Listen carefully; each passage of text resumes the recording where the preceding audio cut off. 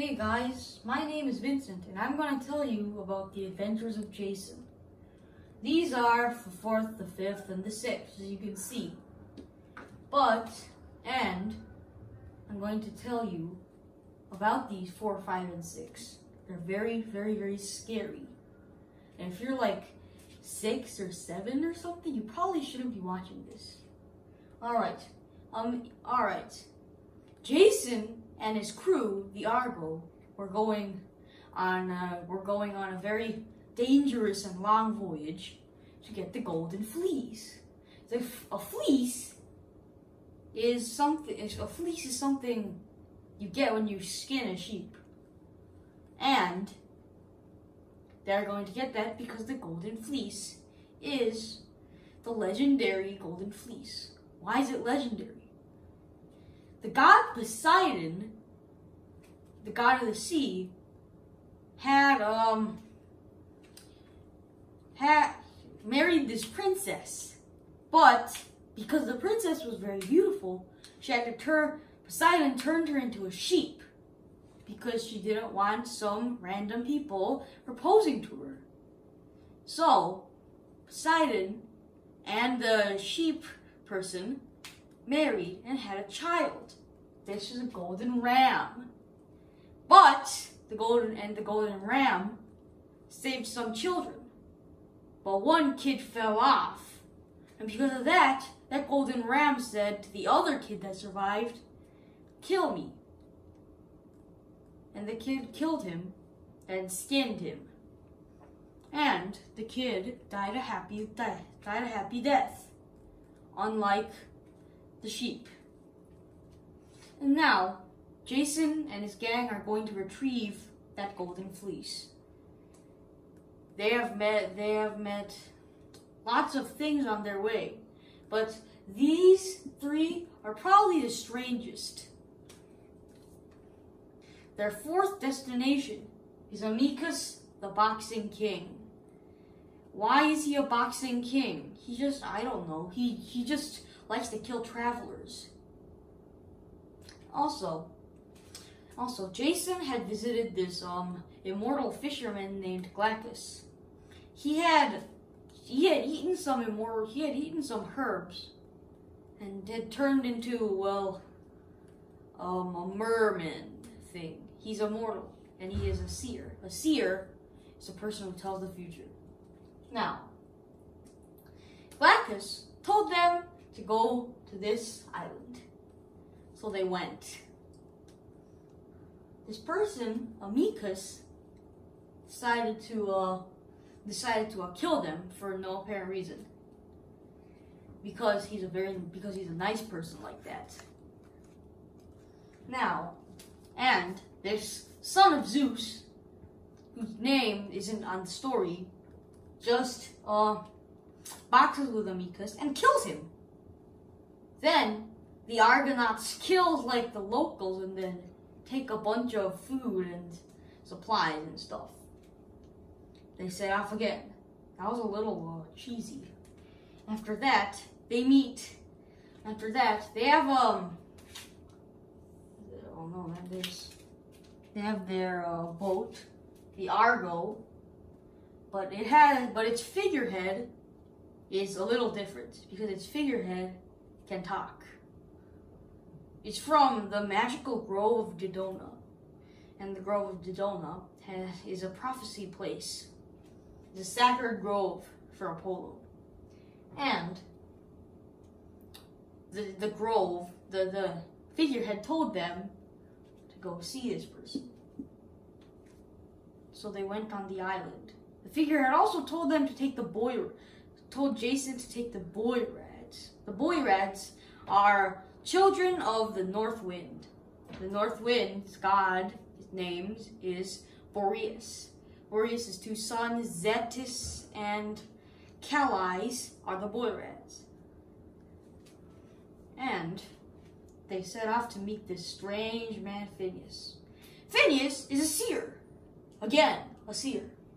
This Phineas person was cursed by Zeus because he was telling everyone their future. He was telling everyone their future, so Zeus got mad. because temples and oracles won't be doing their jobs. Everyone would just keep going to see old man Phineas. But Zeus is a very impatient person because he could have just waited until this man died. He was already very old, so he would have died very soon anyway. Also, Zeus plagued him with harpies. What is a harpy? They're chicken women hybrids. They fly around bothering people. When Phineas is given some food, the harpies come. Then they take it, and whatever is left turns rotten instantly. Phineas is left with enough so that he won't starve, but he is always hungry. When Jason docked at that island, he saw Phineas. And Phineas was like, "Oh, hello, Jason. How may I help you?" But strangely, Zeus did not take away Phineas's ability of prophecy. "Hello. I know why you're here. You're going to Colchis to get the golden fleece." And Jason was, "Yes, that's right. We will free you from your curse." And Phineas said, "Really? I have the 2 boy rats. They're going to help you." And Phineas says, "All right." When Jason says, "All right, now you have to help me. Now you have to help me with my destination." "All right." Then Phineas tells him to go to the island, to go to the Sea of Clashing Rocks. What are the clashing rocks? There are 2 rocks that clash. They're not like clashing colors. They literally crash together like this. Do you know why this is bad? Because ships could get crushed in the middle. Which means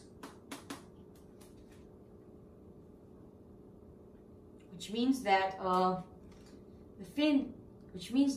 the Argo will be crushed as well if they do not follow Phineas's orders. Phineas told them to get some doves.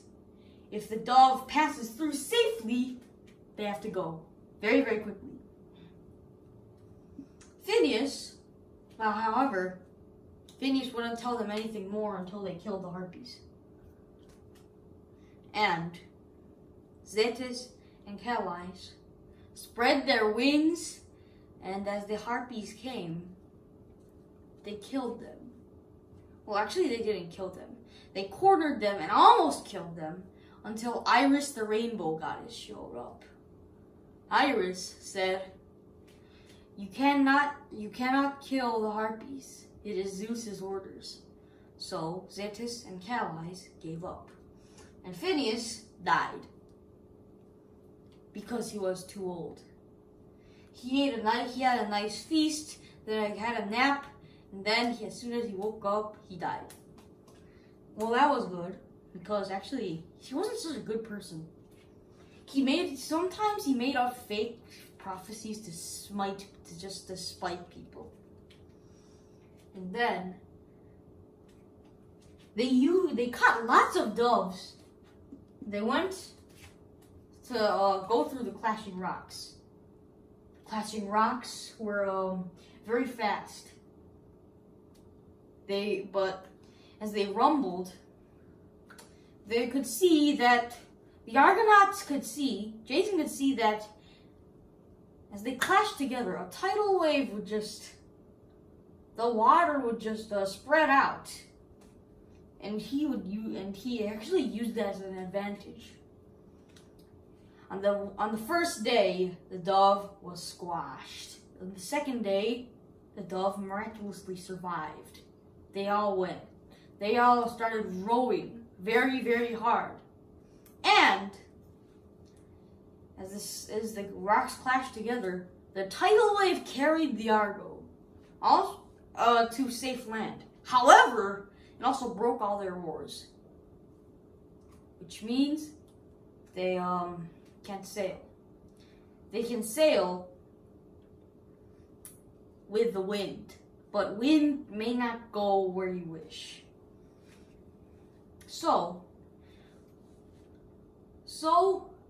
But they finally landed at Colchis. Medea and the Golden Fleece. Now, who is Medea? Medea is a very strange person. She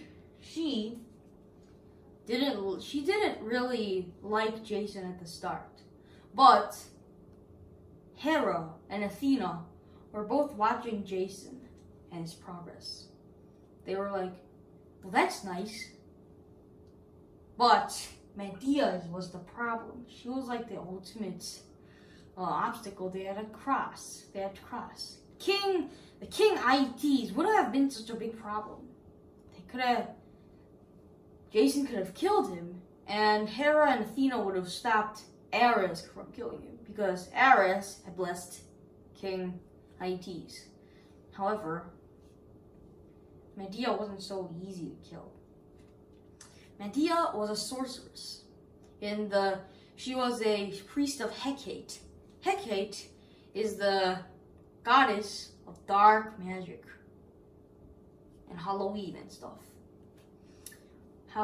And since Medea knew all about Hecate and her magic, she was ready to kill Jason. However, the two goddesses, Hera and Athena, went to Aphrodite and told her this, and asked her to make arrows shoot Medea with a love arrow. And that's exactly what happened. Medea fell in love with Jason. Jason didn't. Jason was negotiating with King Ites, and Ites said, all right, well then, plant these with the fire-breathing bulls. Plant these dragon teeth with the fire-breathing bulls. It's a very strange thing, but these dragon teeth were not just ordinary dragon teeth. The dragons were the sons of Ares. One was killed by a person called Canman, and the other was in Ites' grove. And the oxen, yeah, I should remind you that the bulls, the oxen, shoot fire. No one can go close to them without melting or getting burned to a crisp. Also, the dragon teeth, you have to water them with blood. And skeleton warriors sprout from the ground. The skeleton warriors will only follow the leader, the IT's command, which means that they would kill Jason. Jason is just having his own suicide mission. However, Medea went to negotiate with Jason that afternoon. Medea said, I will help you with your quest, but you have to be my husband for the rest of my life. And Jason said, okay, let's do it. And she said this, all right, I'll give you this repellent. When you have to do the bull challenge, spread it across your body. And after that, she gave him a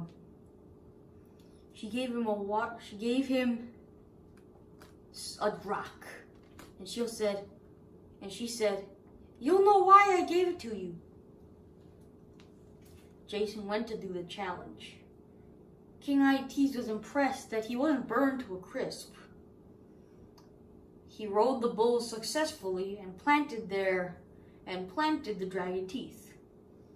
Then he watered them with the blood. Then the skeleton warriors popped out, ready to kill Jason. But Jason had his handy dandy rock in hand. He threw it at one of the skeleton warriors. It hit the skeleton in the head, and it knocked over that, and it knocked it over. Soon that whole row of skeletons soon knocked over. Arms and legs were kicking each other and stuff. As the whole skeleton place broke out into chaos, Jason sat on the dirt and watched the show. King Ites got mad. King Ites wasn't such a good promise keeper because he did not give him the golden fleece. King Ites was just thinking of more horrible ways to kill him. However, at night, Medea and Jason went to the grove, and the dragon was there. It did not sleep. It never slept. But Medea sang this song. It was like it mentioned Hypnos, the god of sleep, and Jason almost fell asleep. The dragon already had fallen asleep, and they took the golden fleece and ran for it. They got the crew and just sailed away. However, Ites split his enormous fleet into two parts. One, his son would lead. The other, he would lead. His son found Medea and Jason first. And something very horrible happened. Medea killed her brother. When he had come on the ship, she threw a dagger and it sank into his heart. He died. Then she grabbed another dagger and cut him up. Then she threw him into the sea. Ites' fleet was just sailing by when Ites fished out his son's arm.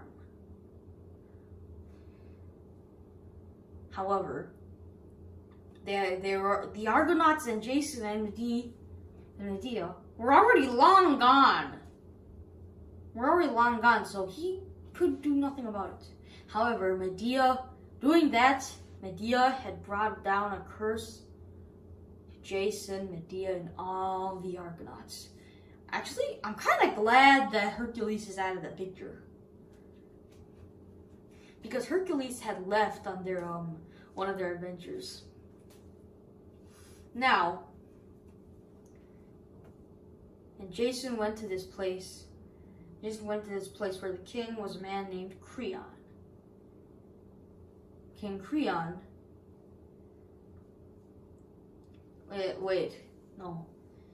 Right. And the way to Peleus' palace, the king of Thrace, where Jason had begun his quest.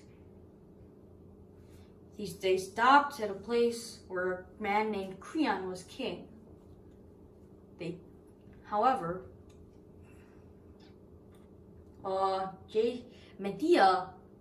Jason had swore on the rivers.